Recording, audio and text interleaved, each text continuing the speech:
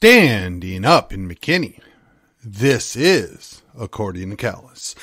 It is episode 349 coming out on February the 6th, and it is a McKinney Monday.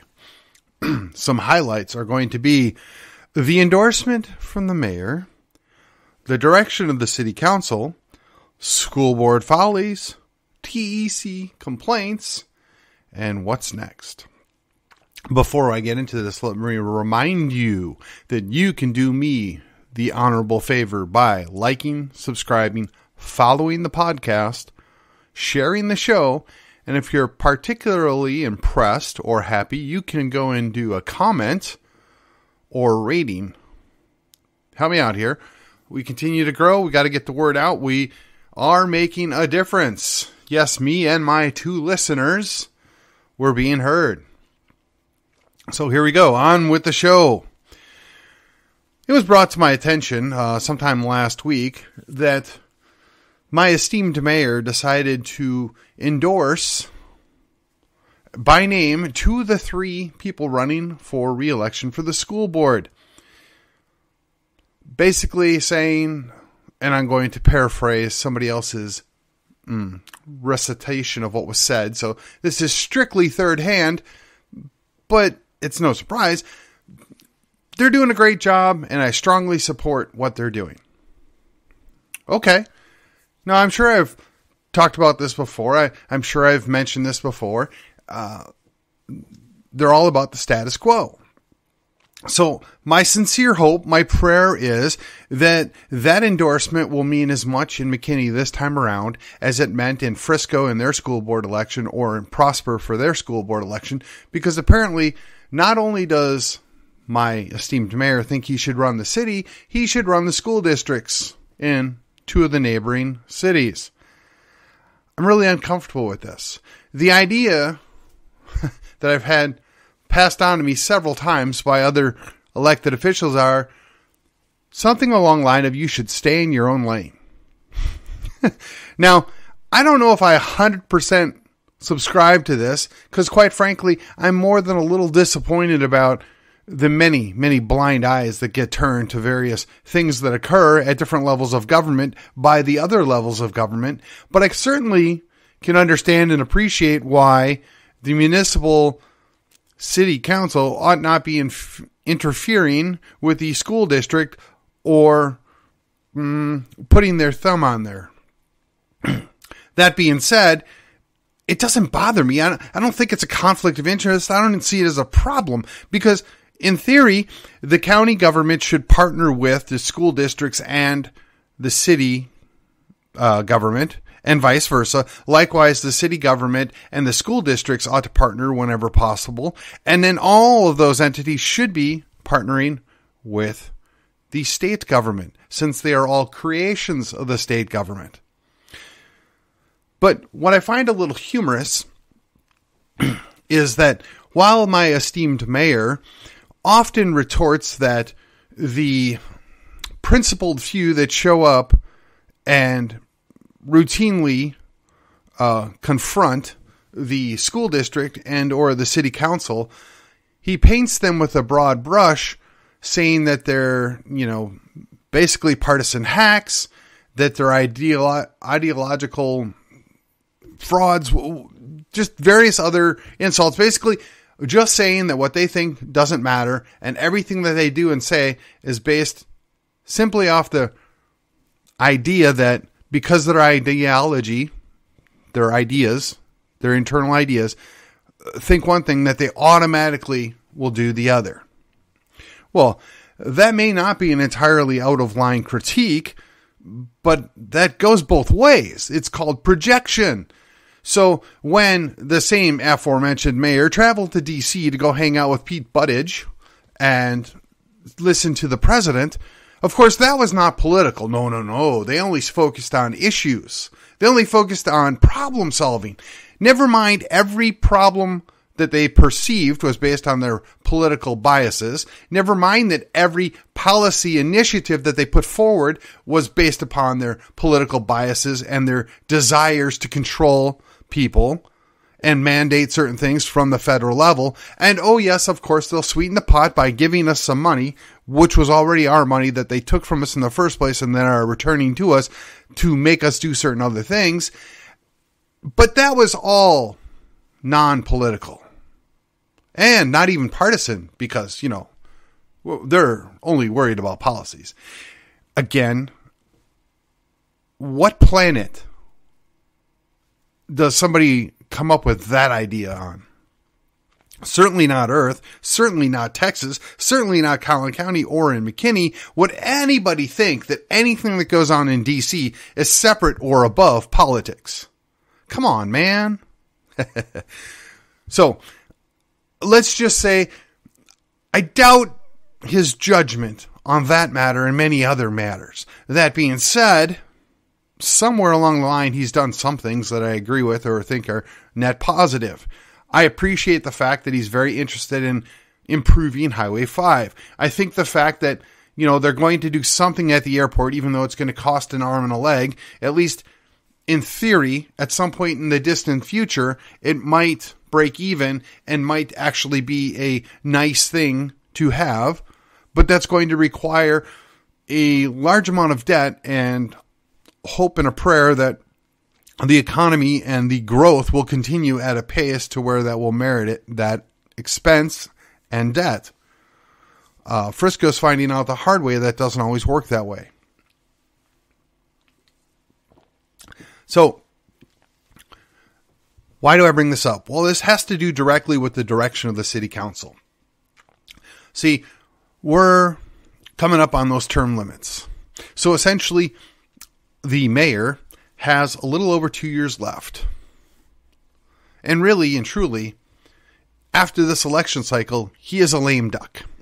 Now, presumably, he's going to anoint his successor. And if he himself doesn't do it, it'll be the people that pull his strings, right? The McKinney team or whatever other group is going to finance the next mayoral candidate that will be put upon us because they know what's best for us. You see, they come from the same mindset that these enlightened few know what's best for the rest of us, and they should dictate what we get to do and how we do it in our general lives. I, for one, am not a big fan of this, but at least can see some value that somebody with a longer vision or a bigger view might offer. But if you're giving it as a option, or you're presenting it as this is what is available as opposed to shoving it down your throat, those are two different things, and that's not exactly what's happening. It's more of a shove it down your throat as opposed to a legitimate decision-making process. And I want to point out that for all my concern regarding Mr. Beller, I got to say I'm pretty impressed with the fact that he is constantly having people put out the fact that he is having open discussion time, that he's willing to meet with his constituents, willing to fill them in on information, and bring that to them at a time and a place that he's available, but it's available to the general public, and he's encouraging that. Now, I'm fairly certain that he and I are not going to be on the same page. I think he and I actually do correctly observe similar problems. I think our solutions might be different, but I got to applaud the guy who is potentially my political enemy, right? For making this step and doing the right thing, in my opinion. I hope that the other council members will follow suit. I don't expect much out of any of them. Now, the mayor's really good about putting on a show and real happy with you as long as you agree with him. But I imagine that Mr. Beller is actually probably used to people disagreeing with him and used to having an open discussion and doesn't take offense at it and doesn't take it as a personal affront. So, kudos to Mr. Beller. I had to put it out there. And, there is an election. We're going to have District 2. It was going to be an open seat, but Mr. Patrick decided to step down from the at-large seat and run for District 2. Mr. Cloutier, good luck to you. I don't know that I'm going to necessarily endorse, but I'm just saying that I've been generally pleased with the representation he's been providing, and I hope he will follow suit with Mr. Beller and choose to meet with his constituents on a semi-regular basis and discuss issues that are going on in the city for those of us that aren't actively involved in everything at the city level.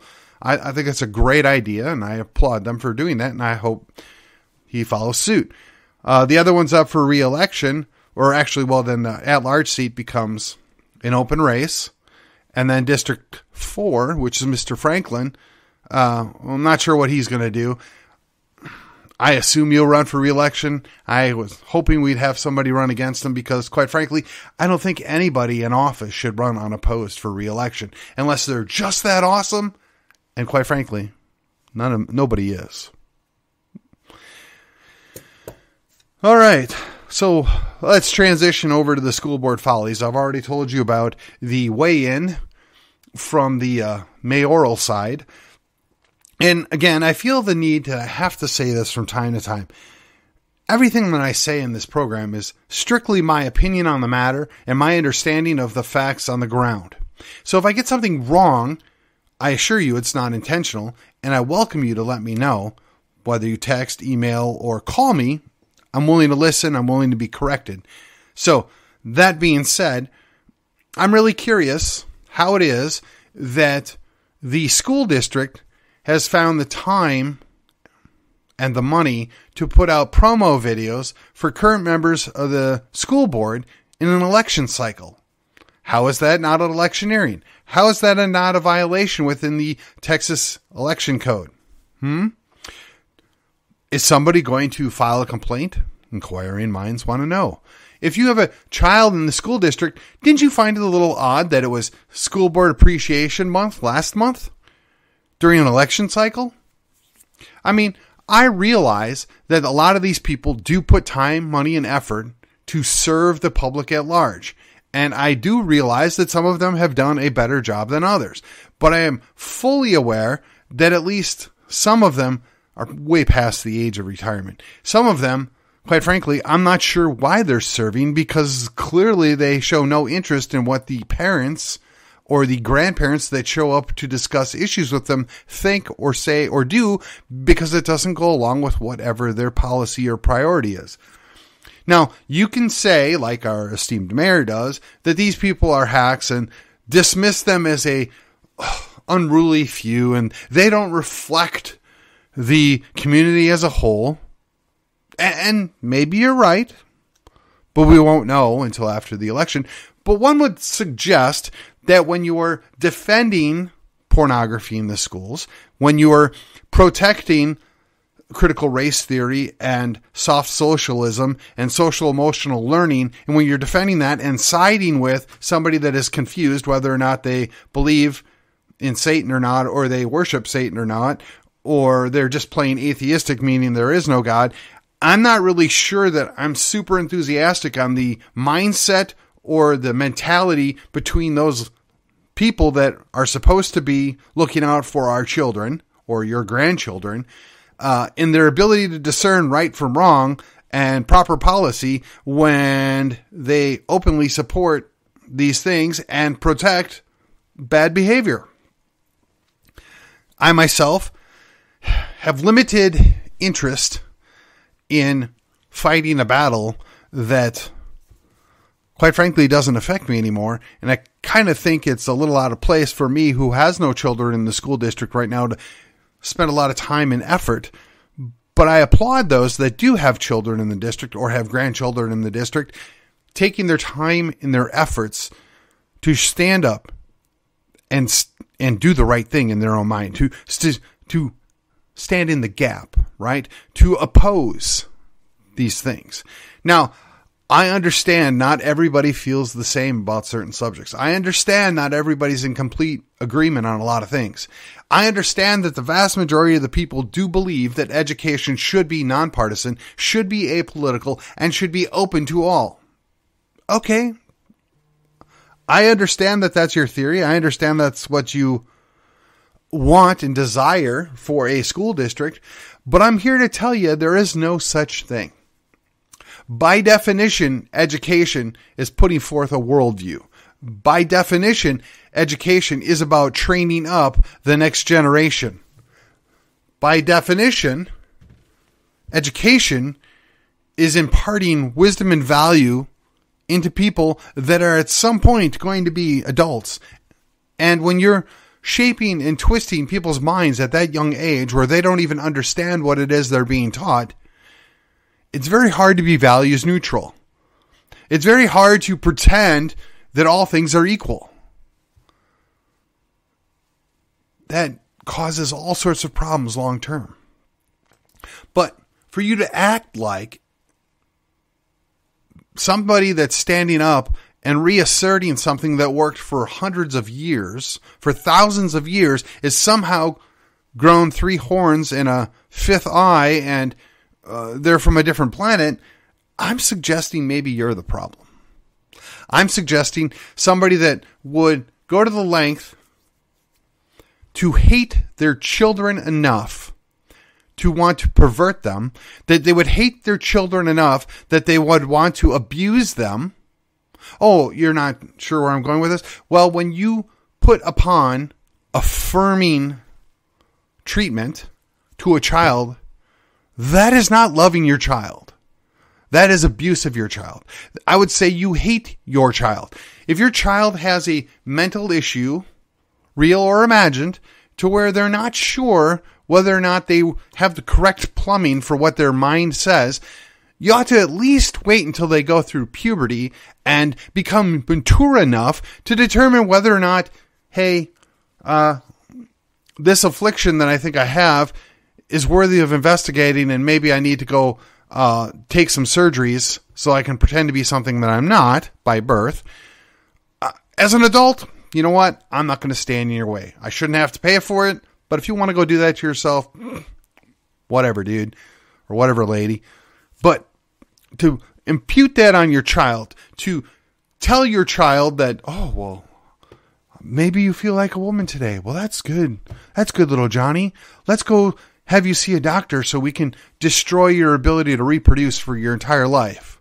Yeah, that makes a whole lot of sense. You're showing love for your child there. But hey, that's okay. We're going to defend that at the school board level. We're going to defend that at the state legislative level. We're going to pretend that it's bad, but we're not going to do anything about it because we don't want to offend somebody. Well, I'm really curious how it is that 0.7% of the population dictates terms for the rest of the 99.3% of the population. How does that work? Just because we've allowed enough children to have their minds warped that they're not really sure what they are or what they think anymore, how are we doing them a favor? Now, yes, I know there's a certain percentage of population out there that rejects Christianity. Okay, fine.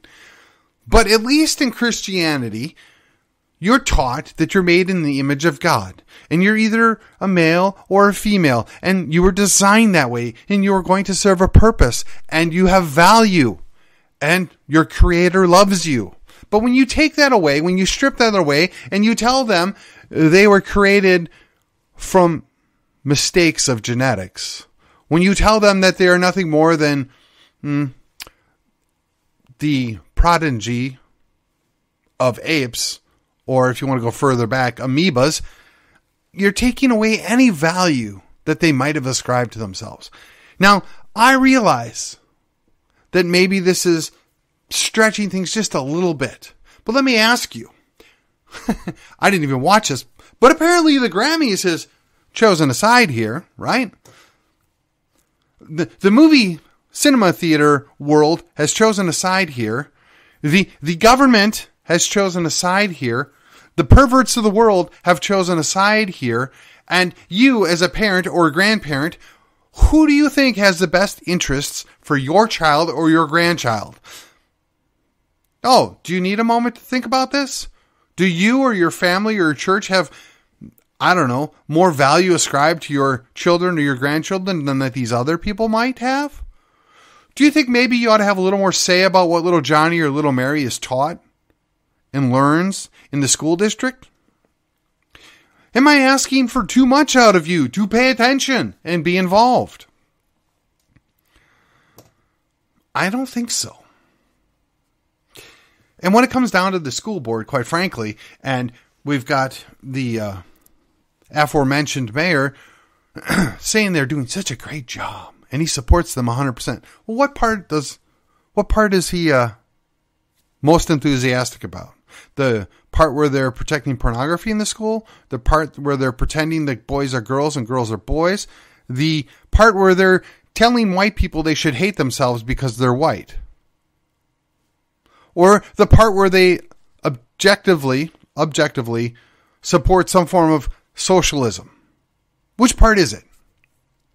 Now, I realize I'm asking a lot from a New Jersey Yankee to come down to Texas and become more Texian, become more Tejano-like, if you will. And I realize that setting aside your Yankee tendencies to push upon your personal values on everybody around you, that you might be asking too much of that person. I realize that. But then I reflect on the people that serve on the board, and it is my understanding the majority of them are, if not native-born Texans, people that have been here for quite some time, and at least subscribe to being Christian and or Baptists. And I've commented on this before where I think maybe they're fake Baptists or fake Republicans because I don't see anything about what they're doing here that aligns with those values, those policies that Christianity or even Republicanism might put forward. But hey, that's okay because the progressive Yankees are telling us it's all good. This is going to be so much better for you. And yeah, we're going to give it to you even if you don't like it. How does that fit in your worldview?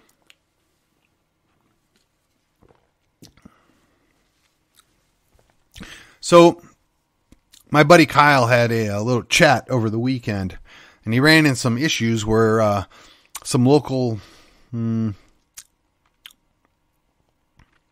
activists were trying to thwart his conversation that he was going to be putting on at a Restore the Republic event. And they felt the need to call several venues and lie about my buddy Kyle. And when the lying wasn't enough, then they just made threats about the event. And apparently, between the threats and the lying, they were able to get what they wanted out of 2 of the 3 venues. Now, I got to ask you, who wants to restrict the First Amendment rights? Who is looking to censor the other group? Somebody that says, hey, these books or these curriculum ideas are not appropriate for young children. They're not appropriate to be presented in any way, shape, or form to children of a certain age or in this venue. So they're not saying you can't do it at all. They're not saying that they ought to be banned. They're certainly not asking for books to be burned, but the very same people who cry and moan on how this is an offensive thing to them and that these people are haters are then going around trying to get them canceled, trying to prevent them from being able to speak the truth. They're trying to prevent them from being able to articulate their point of view or have a conversation with other people. Methinks they doth protesteth too much. I think they're projecting their own values upon us when they're claiming that we want to do these things when they, in fact, are the ones that are guilty of doing this. Now, I ask you, do you believe in freedom of speech? Yes or no? Now, you can say you don't have to platform them somewhere. That's fine. But if somebody chooses to platform them, do you think it's right or appropriate to threaten that organization? Do you think you should call and feed them full of lies? Do you think that deceitful behavior is honoring or honorable or appropriate? And now you might want to defend it because, well, you're just preventing hate. Really? Who has the more hate in their heart? Who's the more hateful person in this scenario? Now keep in mind, this same person wants to mutilate his child, both chemically and surgically, because it's, quote, affirming. But he doesn't want anybody else to be able to talk about how maybe that's a bad idea. This same person sued the school district because they were utilizing facilities that might have Christian architecture, Christian art, Christian artifacts present. So, which is it? If you're an atheist and you don't believe in God, the fact that somebody else believes in God, why does that offend you? Now, you can poo-poo it, you can dismiss them. I get that. I've seen that. Okay, fine, if that's what you want to do. But why does that hurt you? How does it harm you? You're asking a church to not be a church. Well, why shouldn't I ask you to not be a jerk? Now, I realize there are always going to be jerks. Whether they're jerks in power that have a title and authority, or whether they're jerks that are not in power but seem to lord over other people by their behaviors and their actions. I can't fix that. I can articulate where I come from and what I believe to little or no avail sometimes, but other times we make great strides. We make traction. I think the vast majority of the general public, should they take the 30 minutes out to listen to any one of my podcasts, is far more likely to agree with me in principle, if not completely or specifically on what I'm saying, than any of this other nonsense. But when the entirety